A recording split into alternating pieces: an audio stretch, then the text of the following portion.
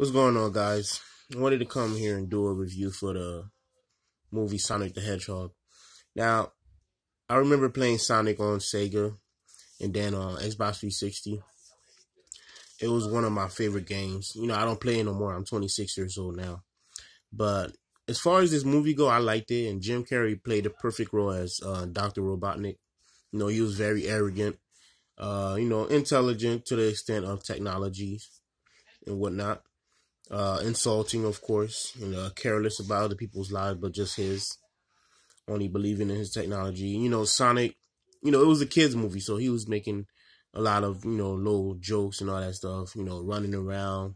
They did that whole concept of like, when you move so fast, when he moves so fast, the time everything stopped, and then he does all those things, kind of like how it was in that X-Men movie with Quicksilver. But Tika Sumpter, of course, beautiful sister. She was in the movie, great actress. Along with James Harsden, I believe, to go, that white guy. They were a couple in the movie, and they basically had to try help Sonic fight Dr. Robotnik, and it was some comedy in that because her sister didn't want her to be with James, the guy that was her boyfriend in the movie. But other than that, the fight scene was pretty. It was pretty decent. If you know any Sonic games, you know how he fights. Mostly just run around, and then when he attacks, he just roll up in a ball.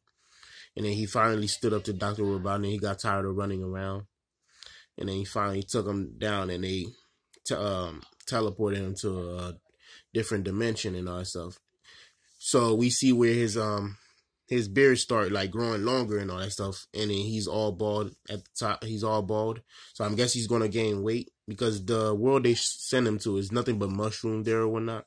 So he probably just gonna eat because he's bored, and then he's gonna gain weight. So it was a before story. And at the end they showed a special character. I'm not gonna say who it is, but if you know Sonic, you know who his best friend is. And it was a pretty good movie. I recommend you take your children. Yeah, it's really it's PG-13. There's no cursing, no no intimate things and all that stuff. It's kid friendly movie. But enjoy the rest of y'all day. I will be making more videos. There's a lot to talk about. I'll talk to you guys in the next video.